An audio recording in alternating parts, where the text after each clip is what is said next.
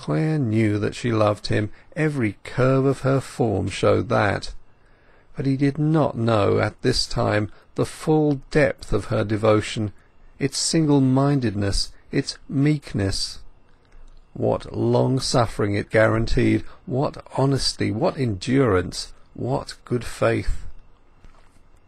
As they came out of church the ringers swung the bells off their rests, and a modest peal of 3 notes broke forth, that limited amount of expression having been deemed sufficient by the church builders for the joys of such a small parish. Passing by the tower with her husband on the path to the gate, she could feel the vibrant air humming round them from the louvered belfry in a circle of sound, and it matched the highly charged mental atmosphere in which she was living. This condition of mind, wherein she felt glorified by an irradiation not her own, like the angel whom St. John saw in the sun, lasted till the sound of the church bells had died away, and the emotions of the wedding service had calmed down. Her eyes could dwell upon details more clearly now, and Mr. and Mrs. Crick having directed their own gig to be sent for them, to leave the carriage to the young people, she observed the build and character of that conveyance for the first time.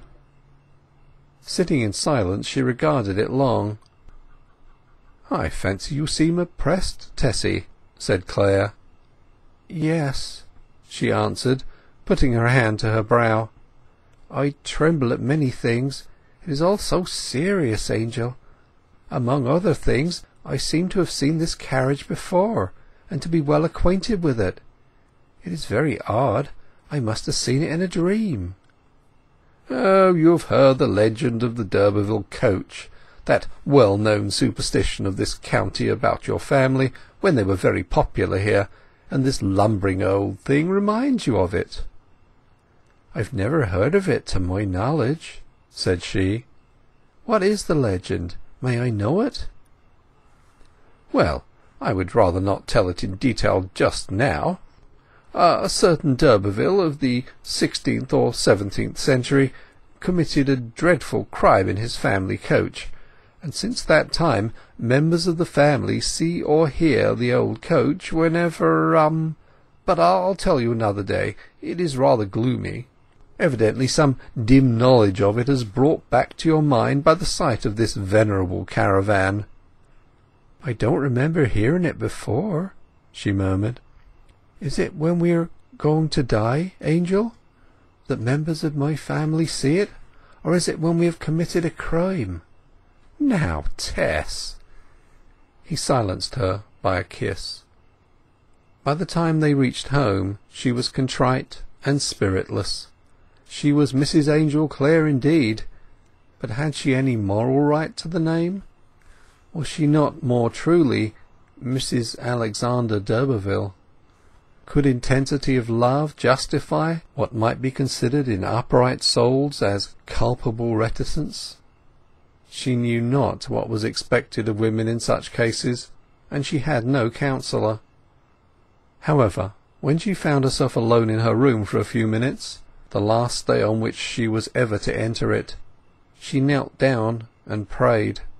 She tried to pray to God, but it was her husband who really had her supplication. Her idolatry of this man was such that she herself almost feared it to be ill-omened. She was conscious of the notion, expressed by Friar Lawrence, "These violent delights have violent ends." It might be too desperate for human conditions, too rank, too wild, too deadly. "Oh, my love, why do I love you so?" she whispered there alone. "For she you love is not my real self, but one in my image, the one I might have been." Afternoon came, and with it the hour for departure. They had decided to fulfil the plan of going for a few days to the lodging in the old farmhouse near Wellbridge Mill, at which he meant to reside during his investigation of flour processes. At 2 o'clock there was nothing left to do but to start. All the servantry of the dairy were standing in the red brick entry to see them go out, the dairyman and his wife following to the door. Tess saw her 3 chambermaids in a row against the wall, pensively inclining their heads. She had much questioned if they would appear at the parting moment, but there they were, stoical and staunch to the last. She knew why the delicate Retty looked so fragile, and is so tragically sorrowful, and Marian so blank, and she forgot her own dogging shadow for a moment in contemplating theirs. She impulsively whispered to him, "Will you kiss 'em all, once, poor things, for the first and last time?" Clare had not the least objection to such a farewell formality, which was all that it was to him, and as he passed them he kissed them in succession where they stood, saying good-bye to each as he did so. When they reached the door, Tess femininely glanced back to discern the effect of that kiss of charity. There was no triumph in her glance, as there might have been. If there had, it would have disappeared when she saw how moved the girls all were.